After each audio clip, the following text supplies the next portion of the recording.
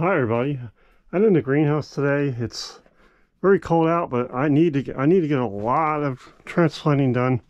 So today I'm planting my peppers and eggplants seedlings, and these are greenhouse start in a small greenhouse, and I need to get these out and put them in a larger container now so the roots can spread out. So I'll just show everybody how I do it. Let's see if I can get this camera focused right. So I'll just grab some out my fingers like this. Careful because they're very fragile. And I put them in here. Just poke my finger in the soil like that and cover the root up. Just like so.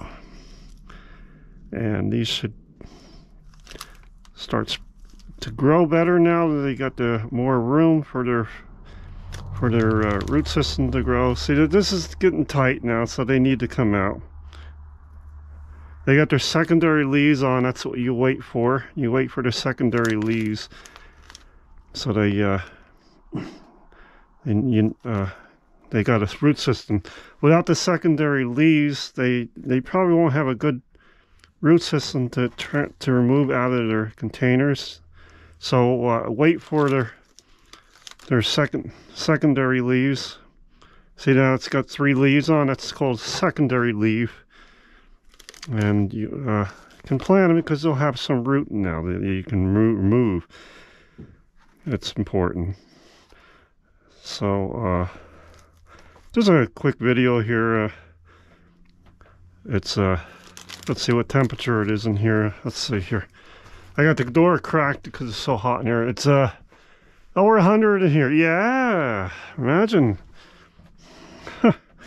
It's in the upper 20s, low 30s Fahrenheit, and it's cold and it's windy out, and it's not a nice day to,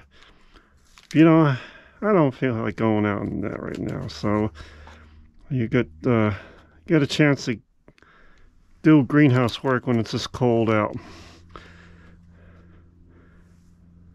So this one don't have a secondary leaf on, but I'm gonna put it in here anyway.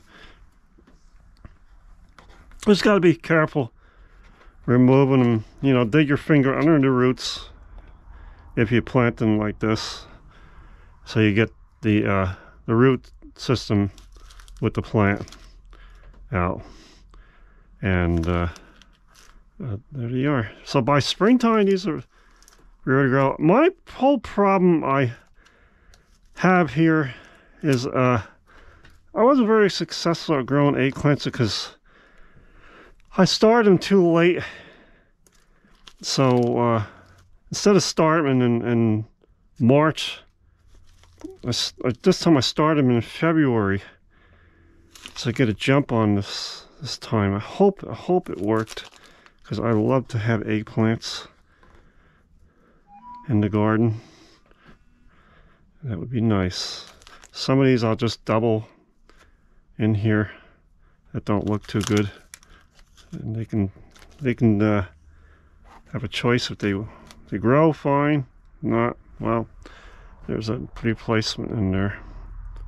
So just be careful how you split them apart like that. See that? I just put my finger in the hole there and place the plant inside it, and there you go.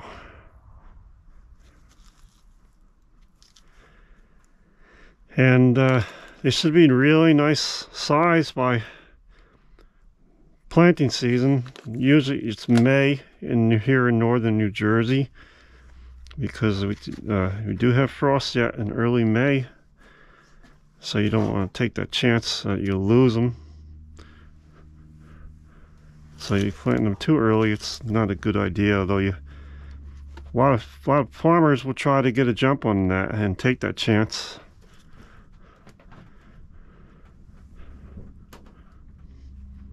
And it's okay, everybody's trying to beat the system, I don't need to get them out early. So they're going to stay in the greenhouse until I know the frost is done. Usually, in here in northern New Jersey, here and where I am, Mother's Day, after Mother's Day, you're safe, usually safe from frost. And you can put your plants out. That's the usual theory here in my area here in northern New Jersey. And usually it's accurate.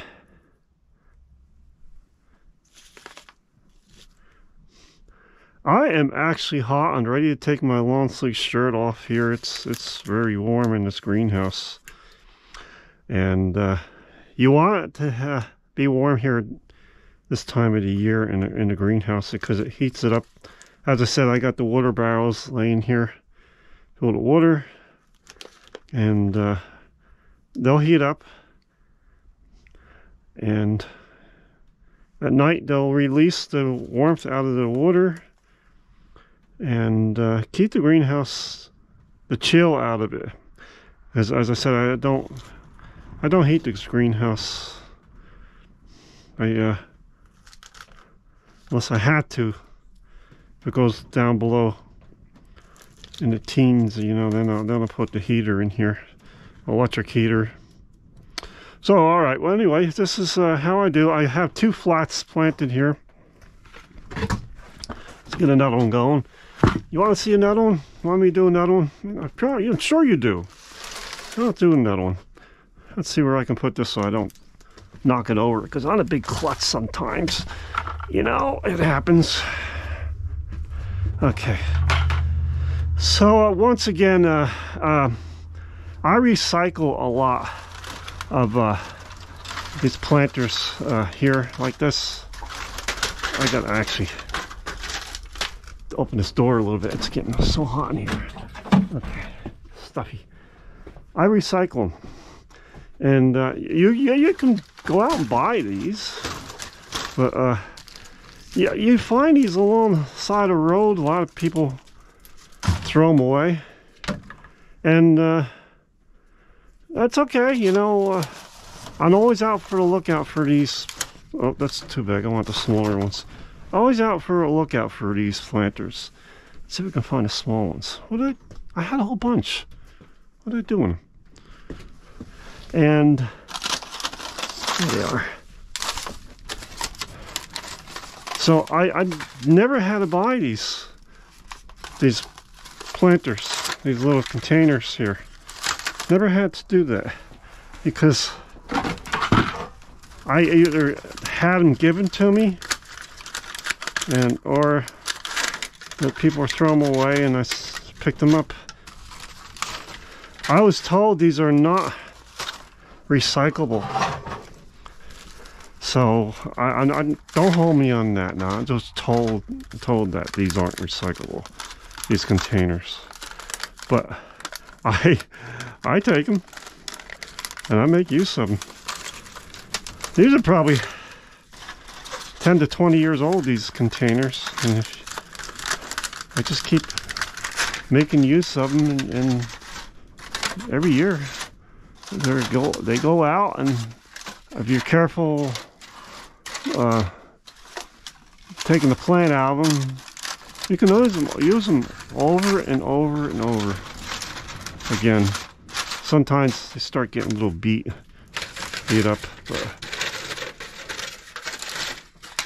so then it's time to throw them away. But hate to throw away stuff like this that I can use.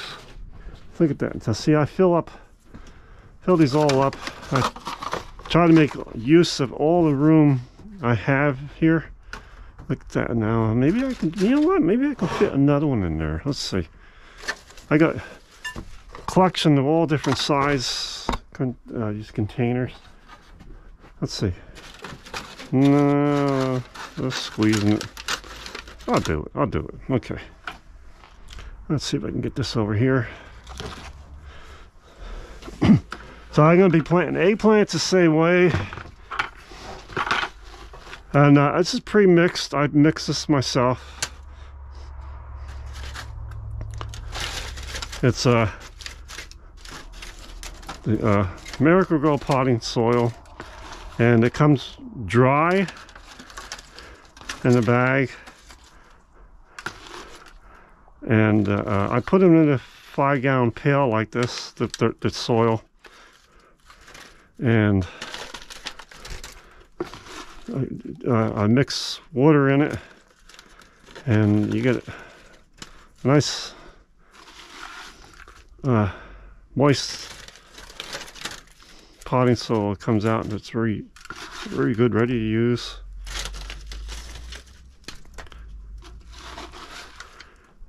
So I don't ever take the soil out of the bag and just put plants in it and then water, because it's so dry, the soil, that it will never penetrate, and the plant will dry out. Let's see, I gotta get that out the floor. So it's a simple way to do it. Just take a pail. I use this 5-gallon pail like you see right there, and fill it up with the soil. Dump some water in it, mix it through, and you got nice moist soil ready to go. The plants will appreciate it. And we jump for the plant to start growing instead of the dry soil. So this is the time of year where I do a lot of transplanting. I do this right through March.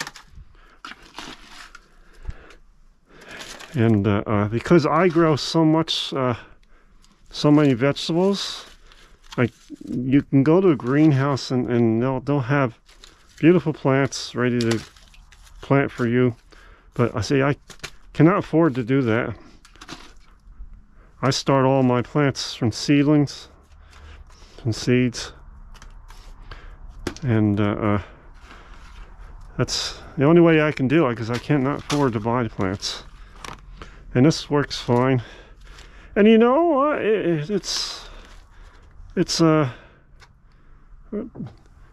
learning experience. This is a great way to, if you have some kids, teach them how to grow plants like this.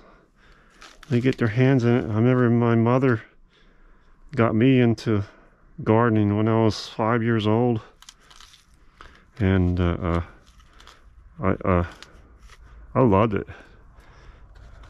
I couldn't wait. She showed me all these packets of seeds and said, what do you want to plant? And I would point it out, and then she would come outside with me, and I'd have a shovel in my hand, and little 5-year-old. I mean, how much could a little 5-year-old dig? But it's always a tall kid, you know. So I did it, and it's so amazing, you know, for a little kid to see all those plants growing and picking your vegetables and all that.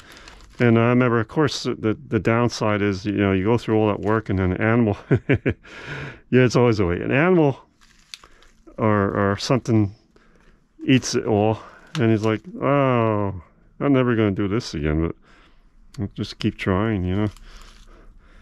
And that was when the gardens at my mother's place had a lot of sun, and you know, my mother's long gone, of course, you know, but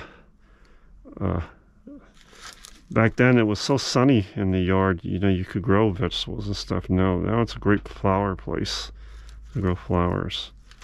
Anyway, I'm raving on again here, everybody. Sorry about that, you know, but this is how I do it, and it always brings back memories of growing plants since I was a kid. And it's a great way to get your children interested in things other than computers and video games and stuff like that, you know. And who knows, they might get interested in this doing this, and it can be rewarding, or it can be discouraging. But anyway, so this, once again, to get back to this, I'll stop raving while I'm talking here.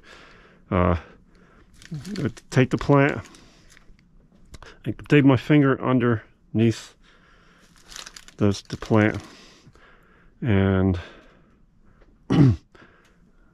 get the root out. See that? And then see the root? That's enough root. The secondary leaves are on it. And I put my finger in the soil here like that. I punch a hole in it, and it's then you put your plant in it and cover it up, just like so. Very easy to do. Again, this is my way of doing it, and it's a cheap way to do it, because I never had to buy these planters here. I would use, again, in the past video, I used cups here that they need more soil, the cabbages, and that's why I used the disposable party cups there.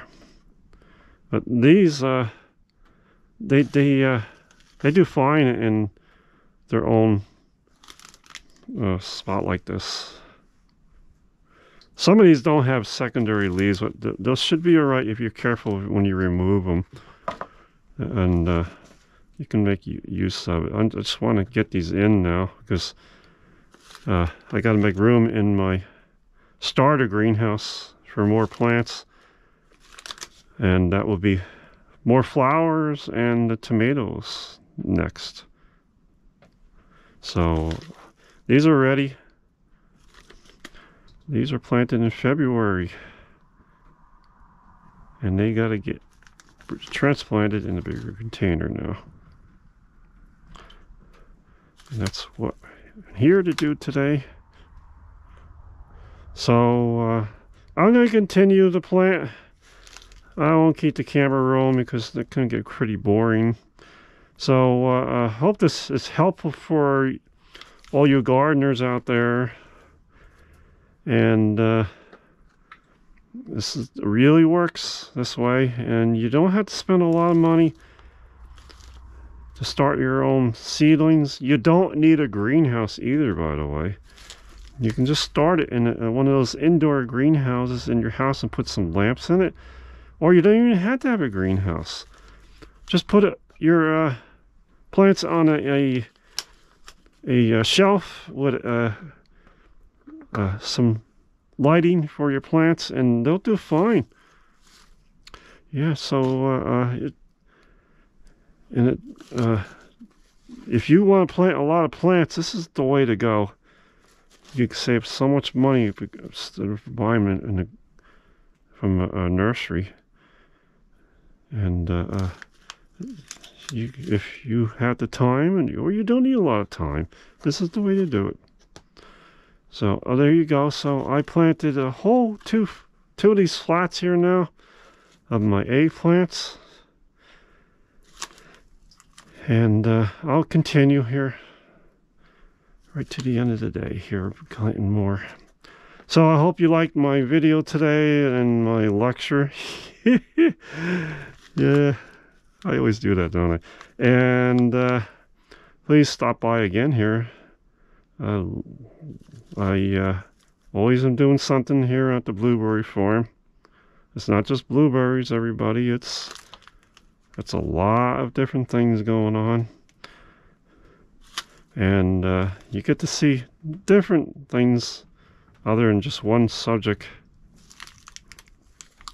And I know that's always something that's enjoyable to see, you know. So stop by again. There we go. I'm going to say it now. So please stop by again and like, share, and subscribe.